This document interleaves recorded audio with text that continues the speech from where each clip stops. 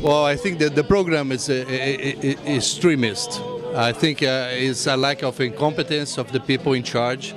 I believe that the whole immigration topic has to be controlled, but not this way.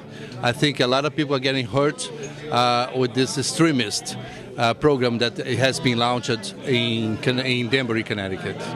Everyone has its own right, legal or illegal.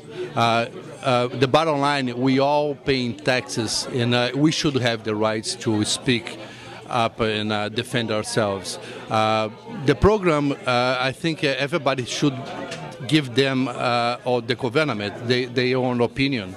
And I think it's very important for let them know that we are here to contribute, not just to hurt the system. We just want the system being fixed the right way, not in the extreme way that they are proposing right now.